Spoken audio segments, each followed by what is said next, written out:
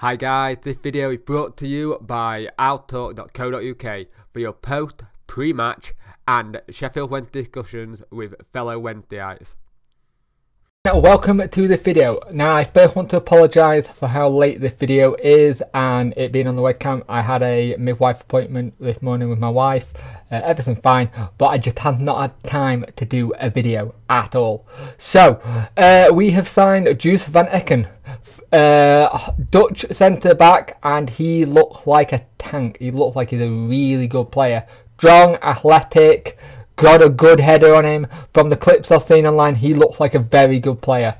Now, this is something we've been after for a long time, a centre back, and it seems like this deal has been taking ages to get done, but we have got it over the line now. It's fantastic. He has signed a 4-year contract, so he's obviously here for the long term. Now the rumours are, there's a couple of rumours going around. There's one about Forestieri with a big price tag attached, and we want a winger.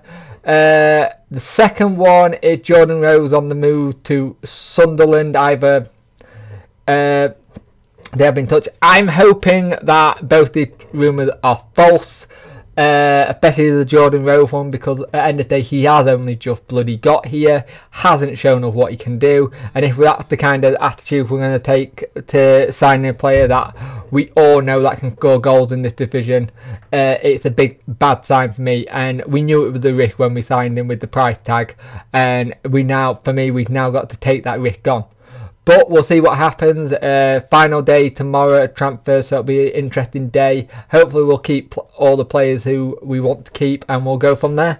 But it's great to get Joost Van Aken in the squad. And if people are going, "Oh, you're saying it wrong," I googled this and that's how you spell it and say it. So let's hope and see how good he is. Don't forget to have your say at outalk.co.uk after the match.